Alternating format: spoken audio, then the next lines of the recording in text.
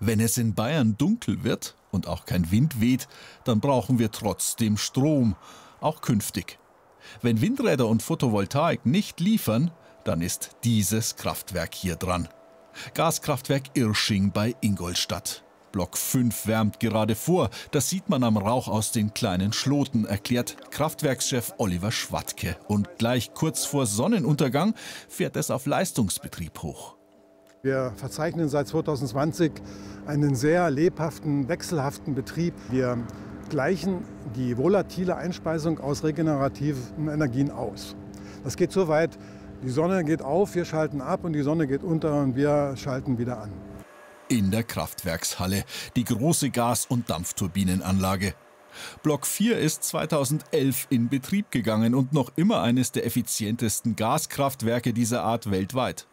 Trotzdem stand es im letzten Jahrzehnt die meiste Zeit still, sollte schon eingemottet werden. Wir haben das Tal der Tränen durchschritten. Das lag aber nicht an uns, sondern das lag an der Marktentwicklung seit 2012. Die Strommarktpreise sind sehr stark verfallen und wir waren einfach mit der Erzeugung von Strom aus Erdgas nicht mehr wirtschaftlich. Aber diese Zeiten sind vorbei. Neben Irsching Block 5 steht seit einem Jahr der neue Block 6. Kleiner und einfacher gebaut, nicht so effizient, dafür flexibel. Wenn hier im Kontrollraum der Block gestartet wird, muss er innerhalb einer halben Stunde auf voller Leistung sein. Von diesen Gasturbinenkraftwerken soll es künftig mehr geben als Backup für Sonne und Wind. Und statt Erdgas soll möglichst ab 2030 schon Wasserstoff durch die Leitungen fließen. Hier in Irsching hätten sie durchaus noch Platz für einen Block 7 mit Wasserstoff. Die gesamte Freifläche bis zu dem Außenzaun inklusive der Tankanlagen sind im Grunde noch nutzbare Flächen für Zukunftsprojekte, was immer da auch kommen mag.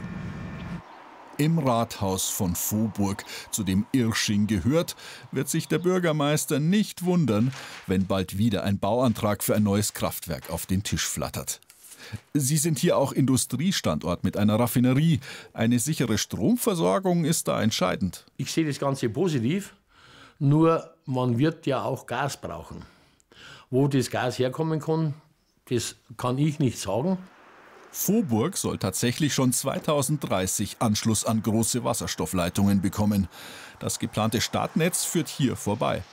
Der Wasserstoff selbst soll zum Großteil importiert werden, um in der Energiewende das Erdgas klimaneutral zu ersetzen. Die Bundesregierung ist dabei, das zu organisieren. In der Energiepolitik gibt es noch viele Hausaufgaben.